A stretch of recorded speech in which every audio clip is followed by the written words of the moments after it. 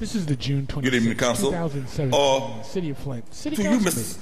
Mr. President, speaking on a trustee example, we got 3 trustees in this council meeting. Every time this council meeting over, Scott Kincaid and Eric Mays and me, myself.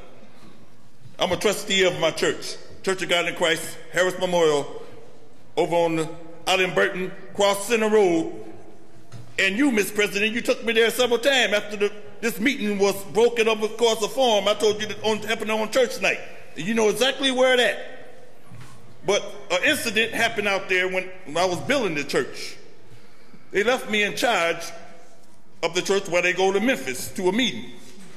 And on my watch, it was a sign stolen. It was cost $15,000, but I didn't know it was stolen. They rather to take it up on their own than let me take responsibility.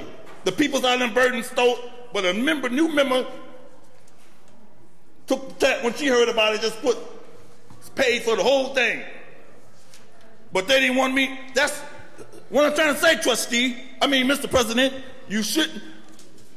Scott Kincaid shouldn't sue the city. And in the Bible it said, don't take your brother to court. And the concerned pastors ought to know better when they won that money and talking about, and now they putting on the concerned pastors because they got us in all this predicament. But as a trustee, as the master plan, you won't, in your words, we will not go without water in the morning. Spoken from you, your words, to the city of Flint as the president. And take that back to Antioch. See what you know who will do to you. Oh, President, now take that.